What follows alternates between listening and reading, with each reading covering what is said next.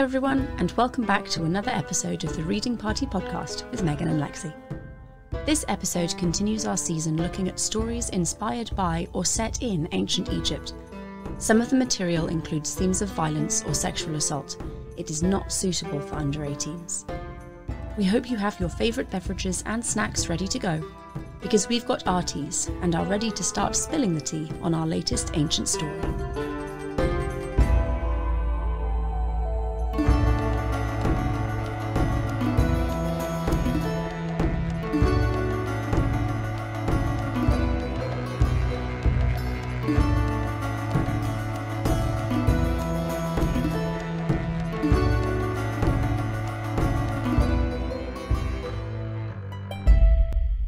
Hello everyone, and welcome back to the Reading Party podcast. After a movie week, we are now back with another book. It is the second in the Egypt series by Wilbur Smith. We do have our book. We have part one of Warlock. And so I had read this before, but it's been many years because as I've been re-listening, I'm like, I don't remember that. I don't remember that at all. So I vaguely remembered what happened. So it was a really good refresher, but having had some familiarity with it, as you know, I still feel like I have some sort of advantage. So I'm going to start with you and say, before you get into your little summary, what are you thinking? Especially since we just did River God not too long ago. I have a lot of the same problems, which is no, it's not unexpected. It's expected, but kind of disappointing. And a lot of the plot feels very, very similar to River God. And we'll obviously get into that as we go. I'm enjoying it. It's a good read. It's very well written. And the description is fantastic, as with River God. And I have a really good feeling for the sights and sounds and the atmosphere and the scenery that they're moving through, which is lovely. The bad guy is unrelentingly bad and very unlikable. Again, similar to River God, he doesn't seem to have any redeeming features at all. And the good guys are unrelentingly good, but Taita is more bearable for me this time. I think because it's not written in first-person narrative. It's third person, so you don't have the continual self-congratulations of Taita's own special brand of genius. He is still a genius, obviously, because it wouldn't be Taita if he wasn't a genius. And also somehow a magical sorcerer type dude. I'm enjoying it. Sorry, this is all very pessimistic and a bit of a downer. I'm enjoying myself. I have a lot of problems with it, but I am enjoying the read. Yeah. I mean, I think, again, a book quite of its time. Very dated language, some questionable language, very questionable language. But yeah, would you tell us just a little bit about what happened in part one? Yes. So we open and it's 60 years after the events of River God. Taita is somehow still alive and is a figure of awe and reverence among the general Egyptian population. He's become something of a legend. And you learn that after Lostris's death, he went out into the wilderness and gained all of these magical powers. And then Lostris came to him in a dream and told him essentially, you can't hide out here for the rest of your life. I have things I need you to do. Go back to the city. Oh, and by the way, when you die, you will have a penis again. And you can come and be with me with your penis and it will be magical and wonderful. And I was like, oh my God. Okay, good. We're opening with this. Fantastic. So the story follows Taita, obviously, and Memnon's son, Nefer, who seems like a super cool dude. He's a kid. He has his impetuous, childish things, but he seems really nice. And Memnon is killed very early on in the book by a Hyksos invader. No, except that the reader knows it wasn't actually a Hyksos invader. It was his best friend, Naja, who was the commander of his army. Also has a Hyksos mother, but no one else seems to know that. So Naja kills Memnon and then has himself proclaimed regent because Nefer is too young to become king. And the story kind of goes from there. Taita tries to smuggle Nefer out of Egypt and fails, so ends up convincing Naja that he is in fact going to work for him because the gods have revealed to him through the mazes of Amun that Naja is actually supposed to be pharaoh. So Taita is going to do everything he can to make that happen. And he does that or pretends to do that for a little while, managed to broker a peace deal between the Upper Egyptian Hyksos people and the lower Egyptian Hyksos. It's this north-south thing. The Hyksos ruling in the Delta in Lower Egypt, and the native Egyptian pharaohs ruling in Upper Egypt. Manages to broker a peace deal between them, so they are ruling as like dual pharaohs, and it's super cool and very nice. And also, by the way, the Hyksos princess falls madly in love with Nefer from afar, because that's what princesses do in these books. They fall in love with Egyptian princes, and Saita manages to very, very sensibly suggest to the Hyksos king that maybe she should marry Nefer, because that would really solidify the peace between their two kingdoms. So their engagement is announced publicly, and it's all very nice and wonderful, except that Trock, who is a lord of the Hyksos, is very angry, because he's in love with Princess, I think, Minotaka is how you say her name. So that happens. It's lovely. It's angry, but it's lovely. And too many N names. Naja ends up marrying Nefer's sisters, one older sister, one younger sister. Older sister ends up being completely on board with Naja's plan to kill her brother, which was a bit of a shock. Not going to lie, did not see that one coming, but she's absolutely on board with it. Fantastic, good, wonderful. And in the midst of all of this, Trock manages to kill all of the Hyksos ruling family, except Minotaka, who he whisks back to Avalos. That's wrong.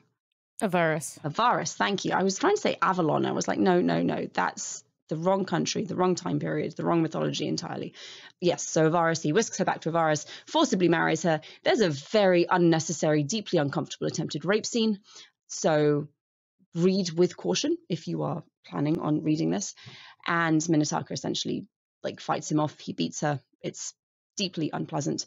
And at the same time, while all this is going on, Naja is sick because he got attacked by a lion and the wounds went septic. Taita manages to save him, but pretends that he is in fact dead so that he can spirit him away out of Egypt and away from Nefer and his scheming wife, who is also Nefer's older sister.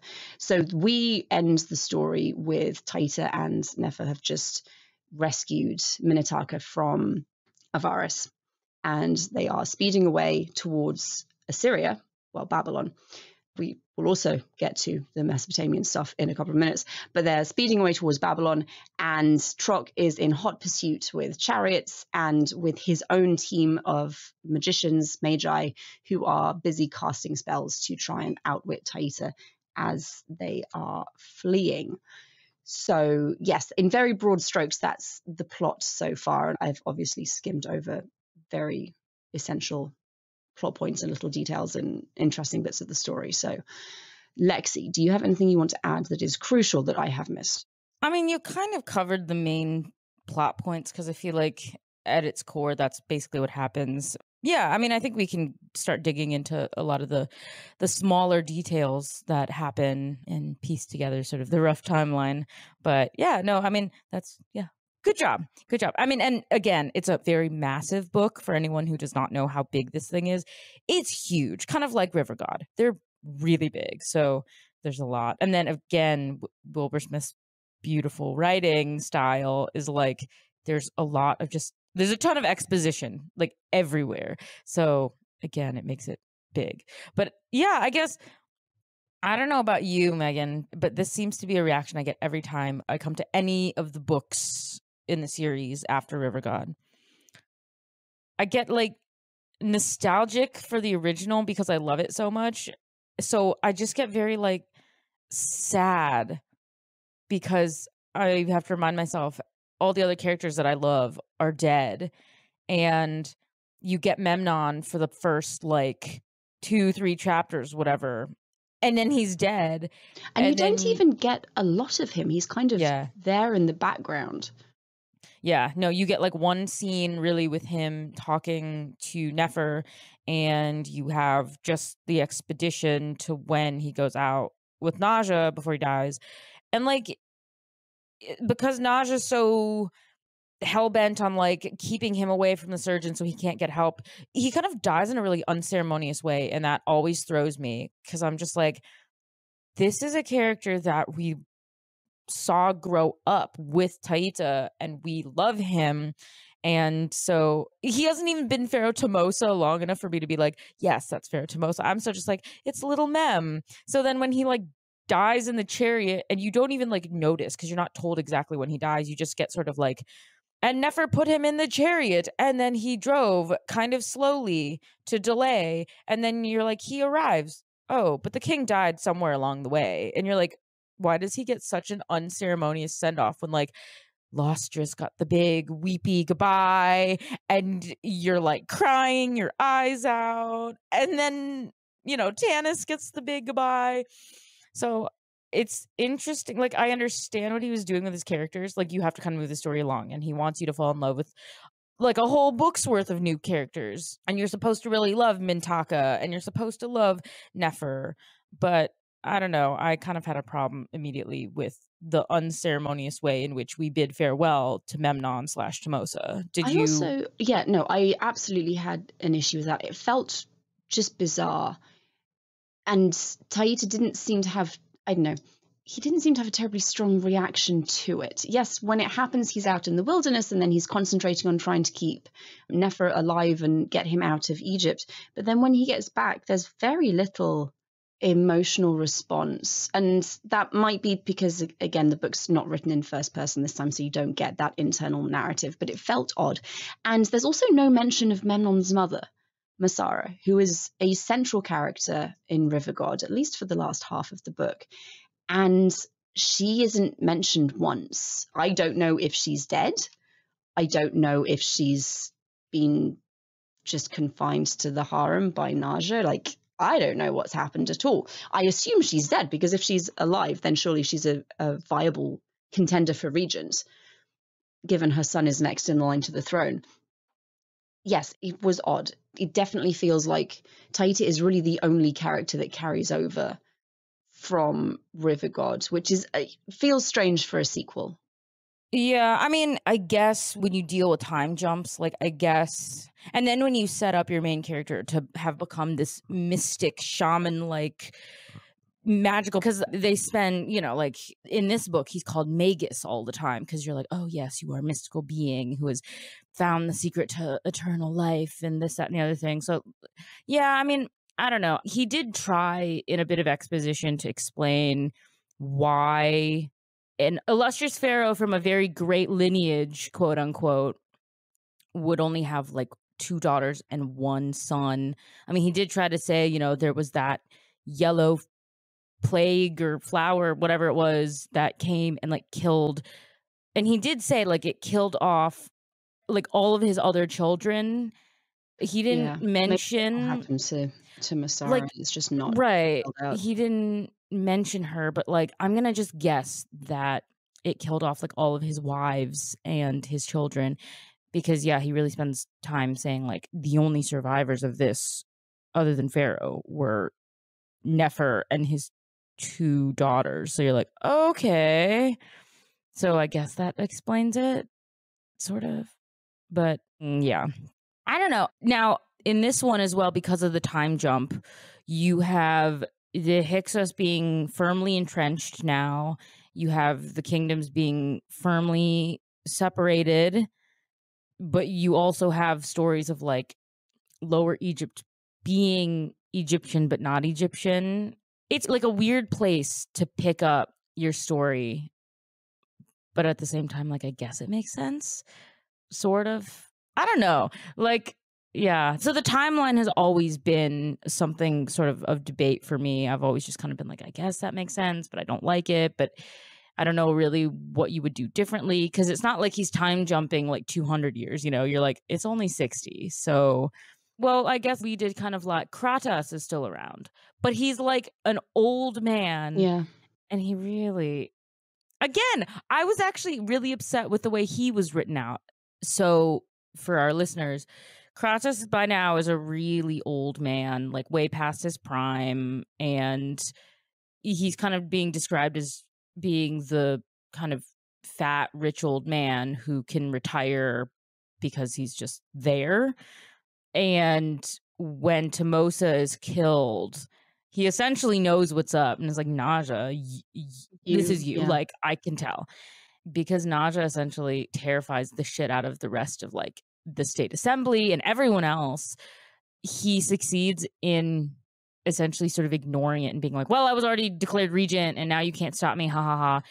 And then like brutally murders Kratos and then disowns, like, He takes all of his land, all of his possessions, and he's dismembered and not allowed to be like buried, isn't he? He's left with the criminals. Yeah.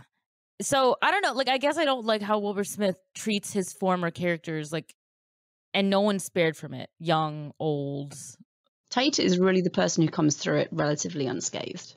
Yeah. I was like, I don't know, why does he have such rage against his like former characters? I think it's to help set up Naja as this unrelentingly evil person, which I don't feel like you need to do. You can do it with a little bit more subtlety and maybe give him a bit more character complexity instead of making him essentially Jafar from Aladdin.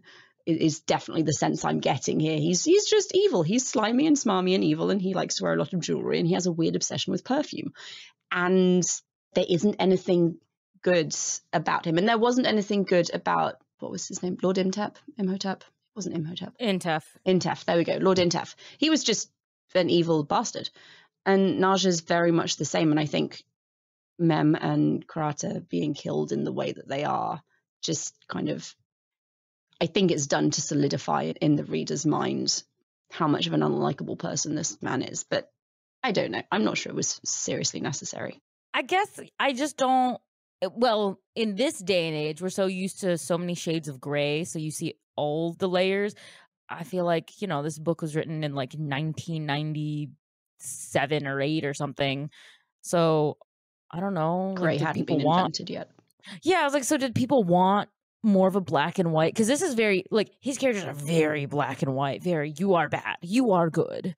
I don't necessarily think it's a literary failing of the 90s, because there are plenty of fantastic books with a lot more complexity. I think it's just how Wilbur Smith writes. I think this is just how he prefers to draw his characters, which is fine. It makes it really easy to work out, you know, who's going to win in the end. But it, as a reader, it's a little frustrating. And yes, I liked Krata very much in River God, and this didn't feel super great. Yeah. Because, yeah. Well, and it's interesting, though, because he does try to go for some of the complex, like, he clearly goes on about how the Egyptians don't like anyone from the Hyksos line. They don't like their strange customs. But then, again, you have, like, kind of the trope from the first book where you have young Egyptian prince. We're considering her foreign, I guess, princess? She's foreign in that she's Hyksos, but she's presented as almost entirely Egyptianized. Because she's a devotee of the goddess Hathor, and she was born in Avaris, and like she has Hyksos family, but she is drawn very much as an Egyptian woman with some little exotic physical characteristics. And I'm using exotic very deliberately because the language in this book makes my skin crawl in places. Yeah, no, the way that she's described, I was like, oh, okay, that's awkward. Can we take a very brief aside and mention Wilbur Smith's bizarre fascination with nipples? Yes! I have, like, a crystal clear picture of the nipples of every woman in this book. It doesn't matter if they're wearing clothing because you can see the nipples through the clothing. And you know if they are, like, what color they are, what shape they are, if they are erect, whether or not they've put makeup on them. Like, what? Really? It's not even just that. I mean, he always talks about the shape of their breast. He's just like, and her breasts were like 2 grapefruits, or her breasts were not yet of the harvest. The way he talks about the youngest daughter is really, it's giving me like early Lustrous vibes. Like, these kids are kids. Stop sexualizing them. For the love of God, please. Like, the youngest daughter is married and then sent back to the nursery. Why are we talking about her body? Stop it! Stop! Bad man. It's really disturbing. And every time he does it, like, well, I used to ignore it because I was like, okay, uncomfy, so we're going to read this and we're just going to go on. But, like, coming back to it as an adult, because I swear to God, last time I read this, I think I was like 13, 14, I want to say. About the age, actually, of the older daughter being married off. Creepy. But yeah, I guess like I ignored it before because I was just like, okay, whatever, that's weird. But yeah, as an adult, I'm kind of like, this is really disturbing. But also, there has to be a purpose, right? This cannot just be like... I think it's entirely gratuitous because he doesn't describe any of the men in any of the same terms. But we do get a lot of descriptions of gross men's penises, though. That is true. So it goes on both sides. So I feel That's like true. It's a very deliberate attempt to either really, really describe what's happening and really just scene setting down to the last detail, or he just wants to be gratuitous on both sides. Because I mean, we have in that trigger warning violent attempted rape but not successful rape scene between Mintaka and Trock. Like, he does take a lot of time to be like, oh yes, and as she's fighting, she feels his like very big hard penis against her stomach, and then you get that very, very visual and visceral description of him basically ejaculating on her stomach. And I was like, see, so like different terms, but again, it's like a very visual. It wasn't necessary, and it didn't happen in River God. This is very different, because in River God, when there's a sex scene, it's kind of like through a soft focus, like diaphanous curtainy thing, and maybe Taita hears something, or maybe it's like the morning after. You don't get this very graphic. When Naja consummates his marriage with Nefer's older sister, whose name I absolutely cannot remember, but that's equally graphic. It's consensual, thank God, but much more graphic than anything that we saw in River God. And then the scene with Minotaka and Trock is unnecessarily graphic.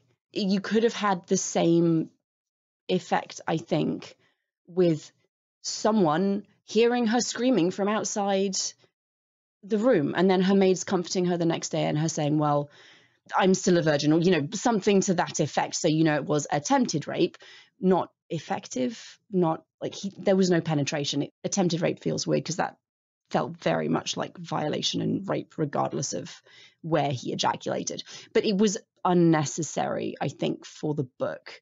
And yeah, very odd departure, unexpected departure from what we saw in River God.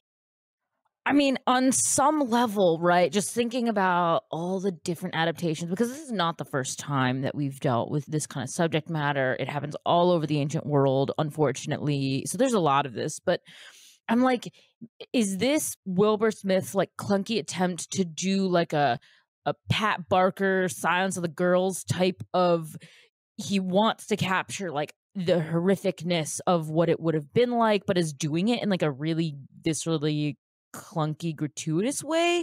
Because like, I'm like, people don't write stuff just randomly to write it, right? So I'm kind of like, even though we think it's unnecessary, like he probably had an idea, right? So is this like a badly done Pat Barker? I don't know. Because I mean, Pat Barker got a lot of like rape and assault and the visceral just horrors of war and being a slave. Like, she nailed that, right? But again, like, she didn't do it with this kind of language, but like, we still got it. So I'm thinking maybe this is, and you know what, this is the biggest difference as well between like how a man tells a story of this kind of violence and how a woman tells it, because essentially it's the same kind of thing, describing all these sort of violent assaults and things, but like the way that you get it through Pat Barker's work, it comes through just the same, but you don't use this. Yeah. So I feel like, you know, maybe that's what he was going for. Because I don't know why.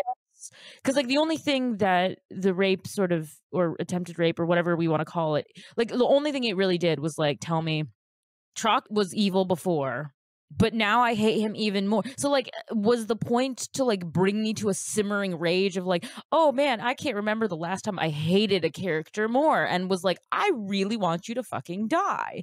Like, if that's what he wanted to elicit, well, fantastic, because guess what? I felt it the whole time. Congratulations. Right? Like the whole time you're listening to that, or I'm listening to that, I'm like, I hate him. I hate him. and then you get the whole, and she tries to punch him. And you're like, yes. Oh, that did nothing. Well, shit. Now I hate him even more. Like, I found myself physically grimacing as I'm listening to this. And I don't know if like it makes it worse because I'm listening to this being told with a fantastic narrator who makes all the voices. And so it's like 10 times worse because he has that like horrible, he does the voice so well that you're like completely creeped out. So I don't know if it's worse because I'm listening to it and I'm not reading it in my head. And there's something to be said for when you read it yourself, you can kind of slow things down or speed things up or take stuff out. So yeah, it's a really interesting way to take this in as well. I was also frustrated with Minotaga's failure to kill him, which maybe sounds weird, but earlier on in the book when you first meet her, a lot is made of her being a really skilled, maybe not warrior, but fighter, and she's really great with the bow. And there's a scene where Trock is driving her around in a chariot and she's shooting off arrows, and Taita is like seriously impressed with this girl. And then when she goes on a picnic with Nefer, she manages to bring down more birds than he does when they go hunting. And that's like a point of contention between the two. She is really good. She's like a strong physical person. And a comment is made about how Hyksos women are like not as delicate as Egyptian women, and they can take care of themselves. So you get the feeling that this woman could probably do some damage if she really wanted to. And then she tries to spear Trock in the stomach with a dagger when he comes back. Sword. Yeah, right. When he comes back into the room, and he just evades her and then physically assaults her. It was annoying because it was this, she's set up as this really strong person. And yes, Trock is super big and has warrior's instincts and all this magical garbage, but come on, let her land a blow, for the love of God. Don't make it so that she has got to be rescued again by another dude. Yeah. It's the same plot line as River God. There's a magical foreign princess who must be rescued by a man. And while she's very strong and capable and independent and super intelligent, she has to be rescued by a man. And I don't know if it's just that we spent last season reading some fantastic feminist retellings of the Odyssey and the Iliad, or if I'm just angry, but it was really annoying to read. I agree. Although I will say that, like, I guess in line with expectation for me, at least, is like, while he did go on about how she's a very skilled huntress in her own right, the thing is, it falls into that like stereotypical, like, women, if they are good at it, are going to be good with the long range kind of far away stuff and not with the hand to hand, because you have the element of like you're far away, and with a bow, right, it's completely different from hand to hand combat. You're not dealing with the physical weight of someone close to you, like, because he didn't say, she was great at wrestling. That's true. or boxing or something. So it kind of made sense. And then because she was in this vulnerable position, like, she literally had to deal with a very, from what I was imagining, right, the way Trock is described is a very heavy man with a very portly stomach, which would add to the fact that she is a small woman with a very small frame. So I was like, okay, that kind of tracks. And from having, I don't know, like, I did mixed martial arts as a kid, and like, I learned to try to use an opponent's weight against them. But let me tell you, as a small 5'2" woman myself, it's hard. Like, you have to have like perfect technique, and if you're not like taught that is a fair point. Oh, maybe I'm just angry. Yeah, no, I hate it too. Like, I hate it. It's one of my least favorite parts of the book, which is the way in which it's done and described, and like, why is it there? Like, yes, I could have done without that. I could have done with the more River God style of, and it happened, and now we move on.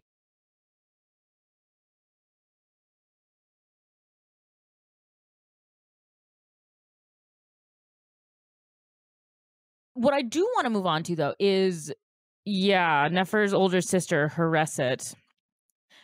I found it really interesting that presumably, like all of Mem's children, Taita would have been there to be a warming, welcoming presence the way he had. And he describes her as being very beautiful, like her grandmother. So he's all, she reminds me of her grandmother. And it's so sad and depressing. And oh my gosh, I'm dying.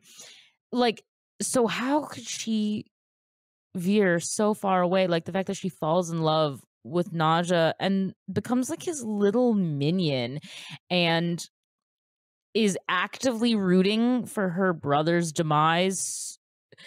It's a really weird turn because I'm like, what? Yeah, it felt very much out of the blue. And I could absolutely get behind, her being excited about her wedding. Her husband is very attractive. He's very powerful. He's never been anything but nice and kind to her. In the ancient world, those are pretty good qualities for a husband. You want someone who's going to be nice and kind to you, who is able to provide for you, because as a woman, you're limited really in what you can do for yourself. So yeah, her being excited about her wedding, fantastic. Apparently he's super good in bed. Great. Always good news if you're losing your virginity. I mean, good news generally, but especially if you're losing your virginity. And then she mentions, like, what a great pharaoh he'd be. And he's like, I would, wouldn't I? And you'd be a wonderful queen, my dear. And she's like, could that ever happen? Like, hypothetically, do you think? And he looks at her and he said, well, there is one thing in our way. And like, she doesn't say anything, but the narrative tells you that she's super on board with killing her younger brother so that her husband can be king. And it's totally out of the blue and very, very odd. And yes, I see it being necessary for the narrative, and it gives you another person to well, actually, it's not necessary for the narrative. It gives you another person to dislike, but she could just be in love with him and not realize that he's planning on killing her brother. That would be fine. We don't need her to be this randomly evil woman plotting to kill her brother. So yeah, it was weird.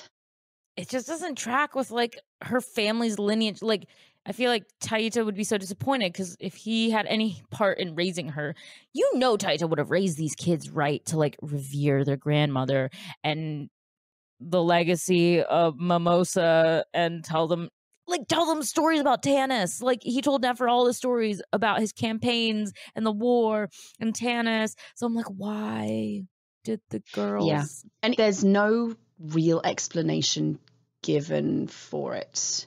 And absolutely, I can't remember if it's explicitly stated, but the sense I got was very much Taita raised these kids. He's going to have raised them all in the same way, most likely.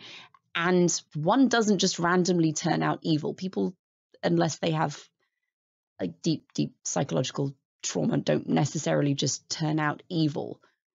There's no motivation given apart from really great sex, which is shitty motivation, if we're honest. None of that particular bit is believable. Like, maybe if she was super jealous of Nefer, if there was this big thing made of her being secretly jealous because her brother was going to be pharaoh and she's just a daughter and she'll never have any power or influence. Okay, I mean, still a little weird given that Taita raised her, and like we've said, we would expect certain values to be instilled in her by him. But at least there is a motive. Yeah, I don't know. It was odd. It's really bizarre. Also, it's funny because it did get me thinking, like, when it seemed like her only reason was my husband is beautiful and he gives me great sex, I was like, I understand in popular culture we like to bandy about the sort of saying or phrase, oh, X, Y, or Z, it was so amazing, it was better than sex. And I was like, I have never felt that more strongly in my life, because I was like, there's a lot of things, okay, that actually could be better than good. Like, good sex is like good, but like, come on, there's no dude in the whole world who's going to give you such mind-blowing sex that you're like, suddenly I want my brother to die. I mean, I'm like, look, man, I had like the most perfect pizza the other day, and I was like, oh, that's better than sex, because you know what? I have a full stomach full of delicious food. So I'm kind of like, if we as humans say that all the time, jokingly about things, but like half the time we're kind of like, but it is kind of true. I really like this. So I'm like, I'm sure that exists in the ancient world. So I'm like, why, honey? That is the most unrealistic thing I have read out of all of this. It was on their first time alone, their first night together. They just got married. It's not like she goes in and loves her brother and is very happy to be married, but still loves her brother. And then like a month, 2 months, a year down the line, like Naja has worked on her to persuade her that this is something she should be doing to like be his accomplice. No, it's their wedding night. And she's like, yeah, sure, let's murder my brother. Why the hell not? No. Also, though, like super unrealistically, I was kind of just like, you tell me, who the hell comes away from their first time having sex as a virgin being like, it was amazing, mind blowing. I'm sorry, I was like, that is so unrealistic. Just like as a woman, having had many conversations with female friends, everyone kind of agrees your first time kind of sucks. Like, you don't really know what's happening. Even if your partner is more like experienced, you still are like a virgin. So your body is not like ready, you know? So I'm kind of like, that was the most unrealistic thing actually reading as a woman. Cause like, I'm sorry. And then when he ejaculated, it made her orgasm.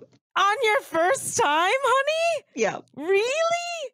I'm just like, so you can clearly tell this book is written by a man because he thinks, one, that your first time as a woman is mind-blowingly good, and then you orgasm. Like, no, I'm sorry. That is actually the most unrealistic of all the things in this book, full of unrealistic things. Was... I know, I'm like, this is so clearly written by a man. You can't fool me. But yeah, so I don't like how there was like zero character development from her. But we have a lot of forced and otherwise marriages in this. Now, I figured you as an Assyriologist were going to have some fun because they did mention the king of Assyria many times. So did you actually get a huge kick out of the fact that they were like, and King Sargon sent this?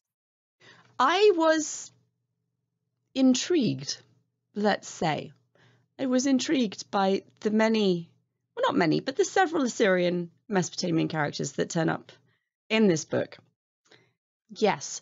So there are 4, maybe, total. There's a doctor who examines Nepa's body to determine if he's actually dead. There is, I think, a trader. There is another magician who appears right at the very end. And there is obviously King Sargon, who you don't see him, but he is spoken of regularly. It will surprise no one to learn that I have issues with every single one of these characters. The doctor is, like, the description of him is anti-Semitic, I think we can go with. He is described as having a hooked nose, which is one of the more prevalent tropes, I think, for Semitic peoples being described in media. He was also deeply incompetent as a doctor. And I mean, Taita obviously has very little time for anyone's expertise except his own. But yes, the physical description of this gentleman was uncomfortable. The other 2 that we see, the trader is called Ninurta and the magician is called Ishtar. Now, both of these are men. Ninurta is the name of a Mesopotamian god. So, you know, genders do line up there. But no one is just called the same name as a god in Mesopotamia ever. It's like, no. And names, and Brianna kind of flagged up the name thing for river god as well, so this wasn't a massive surprise. But in Mesopotamian, names are typically whole sentences, like Ninurta gave me a son, Nabu established the lineage, or like made firm my throne, or, you know, whole sentences. Ishtar protects would be a perfectly reasonable, you know, Mesopotamian name. Fantastic. So just to call someone Ninurta, I mean, points for getting the right culture. Good job. But this is not a mortal name. This is a god's name. So maybe do a little bit more research next time. Ishtar is a goddess, a super powerful, very well-known goddess, and a male magician in this book is just called Ishtar, which just was weird and wrong and weird and wrong. And like, why would you do that? It does make me wonder where he found these names. Did he just, Google was kind of a thing when this was written. Did he just like Google Mesopotamian names and go with a list of divine names and not bother to actually research who the gods are? Who knows? But Ishtar turns up as a male magician. Very strange.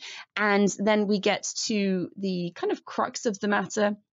The Hyksos ruled Egypt like roughly 1600, like mid-1600s to 1530.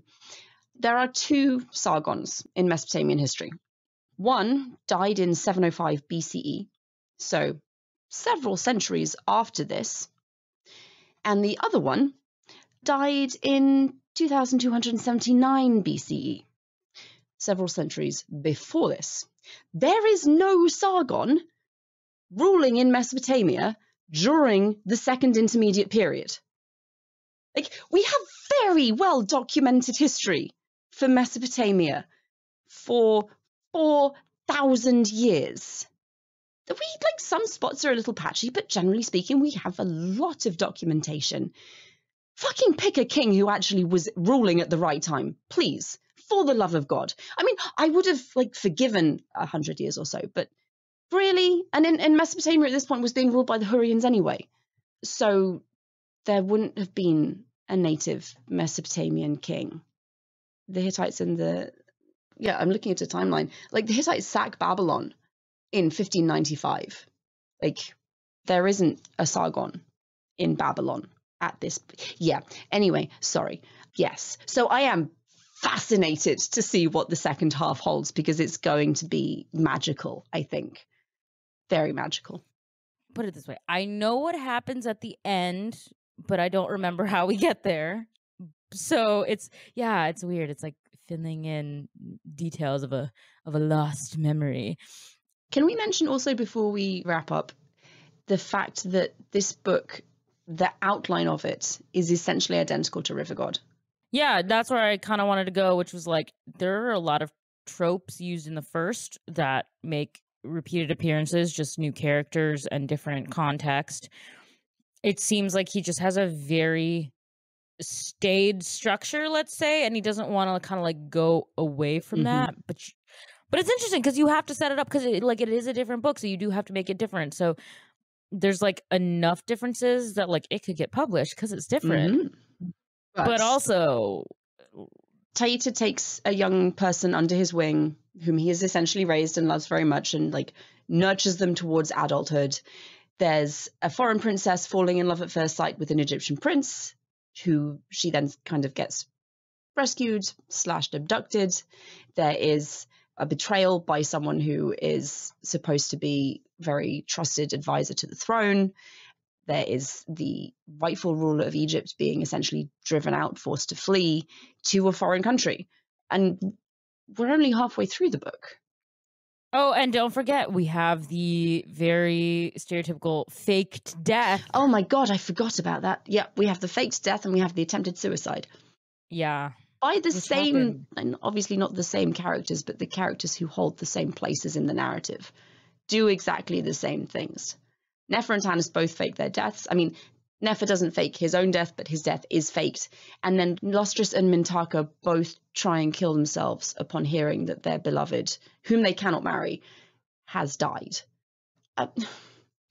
Please. It's really? Cut and paste. It's cut and paste thing that happens.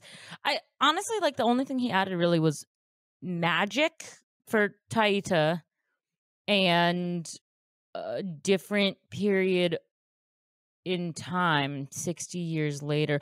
Also, it was quite interesting, his description of the treaty and deciding to have co-pharaohs both wearing the double crown. I mean, I'm not an Egyptologist by trade, but I'm still that doesn't seem correct, that you would willingly have both of them seated next to each other, both wearing double crowns. And I know from history that the second intermediate period was a long period of infighting, and it only resolves itself with essentially a pharaoh winning a war and uniting the two, one dude, not two people. So that's strange. I mean, the whole embassy kind of was strange.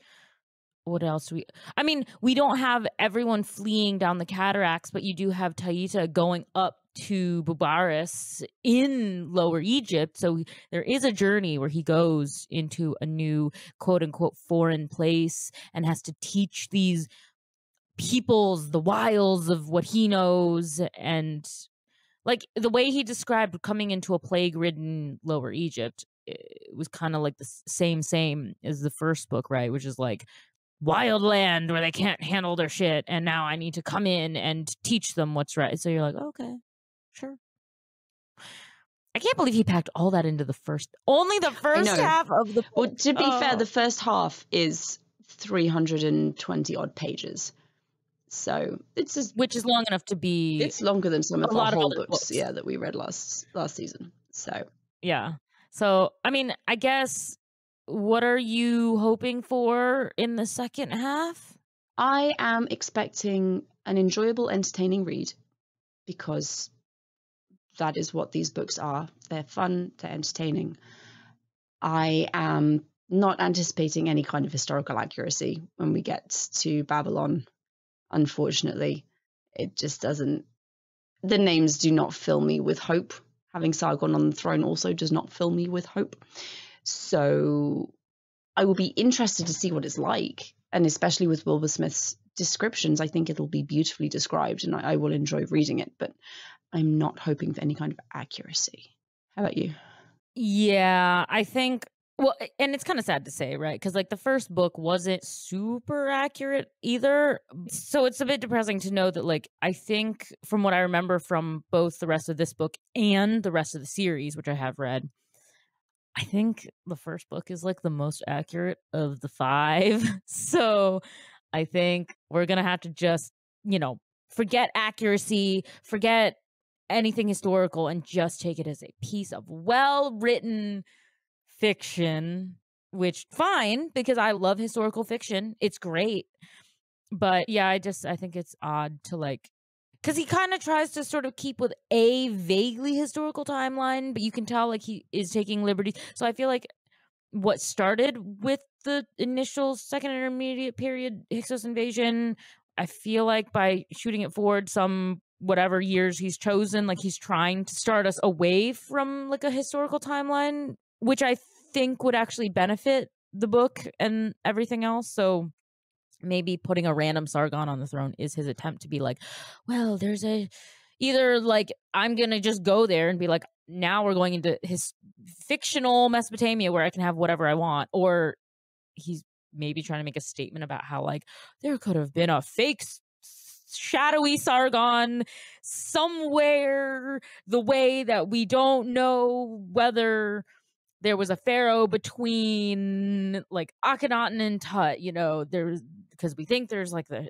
shadowy Smenkhare. To be fair, what he's working with is one of the more patchy places in Mesopotamian history, but also just, I don't know.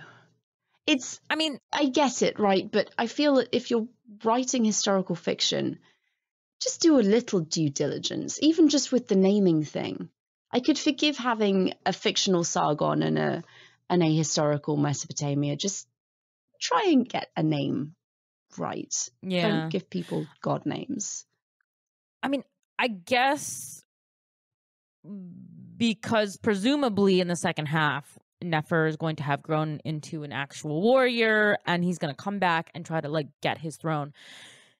I guess I'm hoping that we get like a large battle scene, because like we had battles in the first book, but I guess they were a bit short, and like because he always had something fantastical sort of happen. Like you have the initial invasion, but like you cut that short because, oh no, Mimosa was hit with an arrow, so all of your characters board on the royal barge and flee. So then you're like, well, I guess there was the rest of the battle. And then you have like a sort of description of the chariots advancing, but also being told from first person. Taita is never in the battle, so you hear of them. So I'm kind of hoping that with the way this one's written, we get like an actual battle. And it's interesting because in some of the stuff in the first half, what he describes, like, I remember from history, but I'm also like, you're using mythology and combining it with like things that we are told happen, but like Egyptianizing, like the whole, when he's trying to convince people that he's a magician, he literally was stealing right out of the page, like right out of the book of Exodus with turning his staff into a cobra. I'm like, Oh, yes, we've heard this before. That was Moses. Not Taita. But apparently Taita puts his staff and Taita turns is it into also a cobra. Moses. This is what we're getting at. Like, that one was the one that stuck out, but I know there was another sort of weird biblical reference. Oh, yes, where he says, I can turn your water into, like, wine or whatever. Yeah. And he does and that only for one he of the has princesses. this power. Yeah. So I was like, okay, there's a lot of weird, like, biblical references. So if you're going to go to, like, this biblical mythology, just go, like, hard into it. The book kind of occupies this weird space in historical fiction where it's historical fiction, but it's also fantasy, because I can kind of, with River God, he had all these visions, and you know what? Okay, cool. I'm happy with that being in strict historical fiction, because people have visions. Like, you take some drugs, or you drink too much, or you just have a hallucination. It happens. And these are often explained as religious experiences. So Taita having them and seeing them as messages from the gods, yep, that happened. That still happens. Cool. We've kind of crossed over into Taita actually has magical powers and can, like, turn things into other things. And they're the kind of conjuring tricks that you can't necessarily explain as being a sleight of hand thing. He, like, finds a scorpion in a girl's ear at one point. Like, I mean, okay, if you're carrying around a scorpion, that's a little weird, but I can see that being sleight of hand. The staff to Cobra, I don't understand how that's not him tricking someone. That's him actually having magical powers. So we've crossed a line. It feels a little bit odd because that's the only way that we've crossed that particular realism fantasy line, and it feels like Taita is the only person who has made that transition. Everyone else, it feels like, is still living in the physical world that we all know and love. Yeah, like, I guess, like, with the exception of, like, the mazes, which were the only sort of magical element. No, like, the first book felt grounded in kind of, like, reality, because you have these visceral experiences, you have on the ground stuff, there's not much magic. But even even with the mazes, I could understand that as a self-induced hallucination.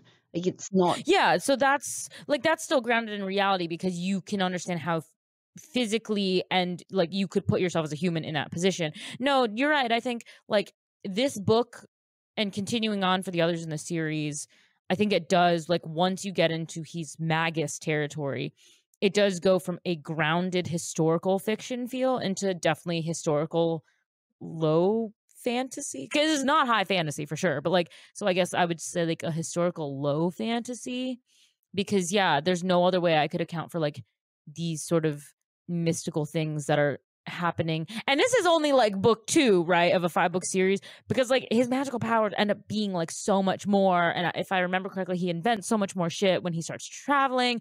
So I'm kind of like, time machine and XYZ, I don't know. Yeah. So I guess what I want to see is, if you're going to lean hard into this shift into sort of more historical fantasy, then I really want to see you play up the fantastical element. So I would like to see more growth from Taita in the fantastical side. I would like to learn more about where these mysterious powers come from, because if you're so clearly going to not hew to the history part, then to make it interesting, some kind of explanation would be nice.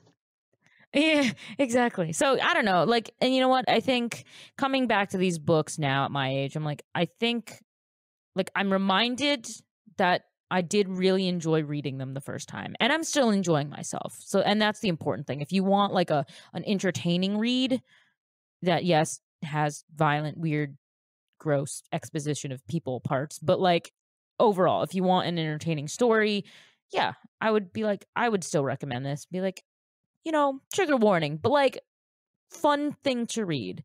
Like a holiday book. It's a book you take on vacation. You read it on the beach. Yeah.